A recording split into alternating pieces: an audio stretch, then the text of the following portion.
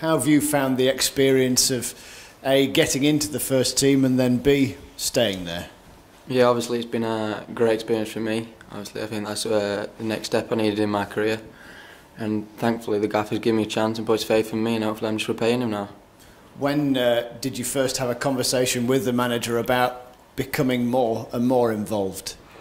I wouldn't say there was ever a conversation between me and the gaffer. It was more the intensity of being thrown into the mixer and given a chance, and then it just stepped up from training once a week to training every week to then coming off the bench at Sunderland, and then all of a sudden starting against Millwall. It all happened so quick. There weren't a time where it was like, listen, this is what's happening.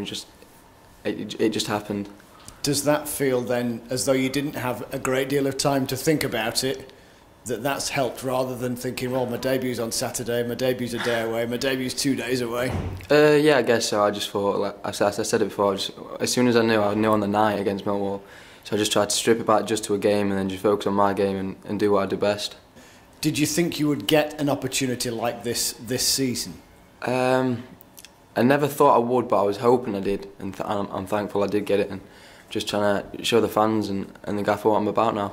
How pleasing is it, not just from your own perspective, but for some of the other academy players that are now playing, that the club are willing to give players that chance now? Yeah, obviously it's good for the younger lads to know that there is a route through to the first team, and obviously all the hard work out there and on the training pitches is paying off now. So hopefully the young lads can look up and think there is a chance. If they keep working hard, they will get a chance. To throw youngsters into the mix at first team level is a big call, and obviously the gaffer's given me that shout and put his faith in me, and like I say, I'm just trying to repay him for it.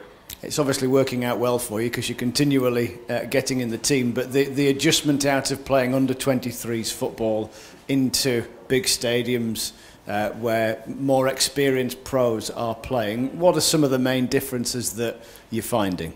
Obviously the atmosphere and the intensity is massive. Regarding the game, it's just quicker, a lot more physical, but like I say, it's just a learning experience and taking every game by game and just showing the gaffer and the fans and my family what I'm about, really. And what did some of the experienced players say to you after the way you performed at Villa? I think after the Villa game, I think all the lads were just buzzing with the result, really. I think that was the best performance and atmosphere I've been involved in. Obviously, to get the 3 points away at Villa was unbelievable.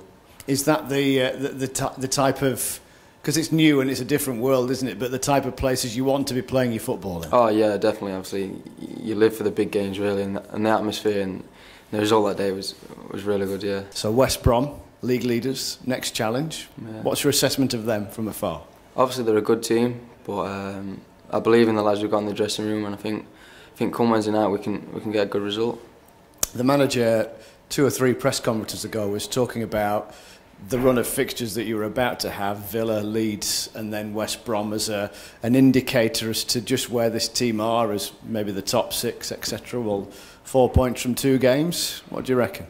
Yeah, I think we've done well so far, but like I say, it's still early in the season, a lot still to play for, but I do think come the end of the season we should be up there with the players we've got and the way we're playing. I think we should be up there. So I think it is just about finding consistency week in, week out.